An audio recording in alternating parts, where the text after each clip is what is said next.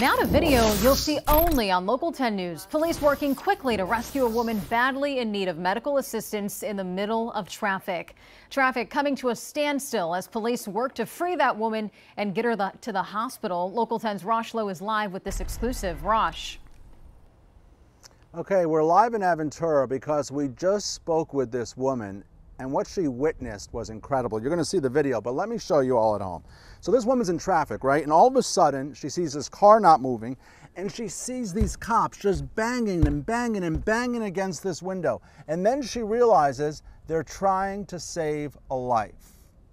The cops are freaking out, trying to break the glass open. It was very dramatic, scary. Look, look, look, look. You don't see this every day. Holy Golden shit. Beach police officers to the rescue.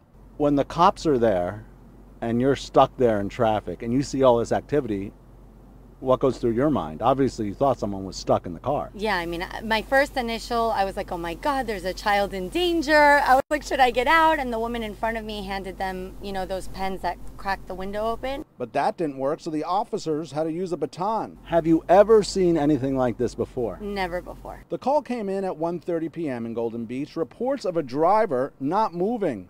When cops got there, the driver was not alert. All the doors locked. Time was of the essence.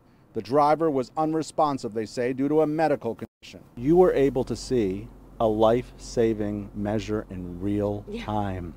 Yeah, it was crazy. Holy Every day, law enforcement is out there trying to protect and serve. And what makes this case different and unique, you see this in real time.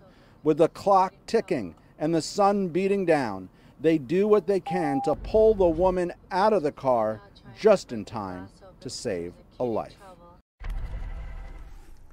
Yeah, and we understand from our sources this woman now is in stable condition, and boy, will she have a story to tell and hopefully be able to thank those officers who were up against the clock but got the job done.